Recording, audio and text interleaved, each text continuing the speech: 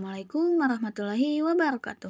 Halo Bos, kembali lagi bersama Oting di sini di channelnya Tong Bos, channel yang siap menolong masalah Bos Bis semuanya. Nah, kali ini Oting bakal share nih cara menambah catatan pembelian di Tokopedia. Oke, kita langsung aja ke videonya. Nah, pertama-tama Bos Bis buka dulu aplikasi Tokopedia. Setelah itu, Bos Bis tinggal pilih aja deh produk yang akan dibeli dan masukkan ke keranjang seperti itu ya. Nah, kebetulan di sini Oting udah masukin barang yang bakal dibeli nih Bos Bis. Jadi, Oting langsung aja ke icon troli yang ada di pojok kanan atas. Diklik aja.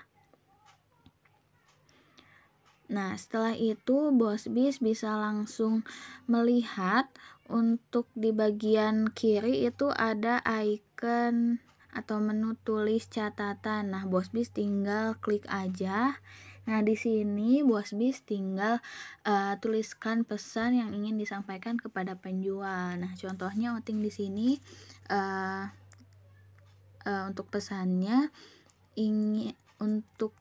pesanannya ingin dikirim secepatnya ya.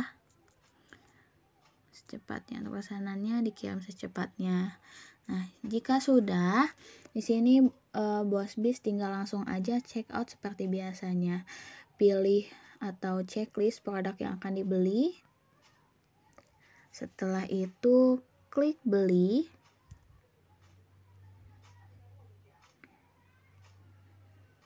Nah, di sini Bos Bis bisa melihat lagi juga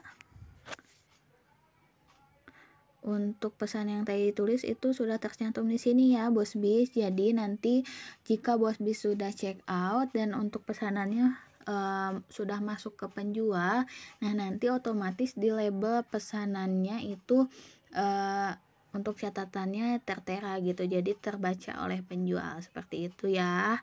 Nah, jika seperti ini Bos Bis tinggal langsung aja deh pilih metode pembayaran dan sebagainya ya.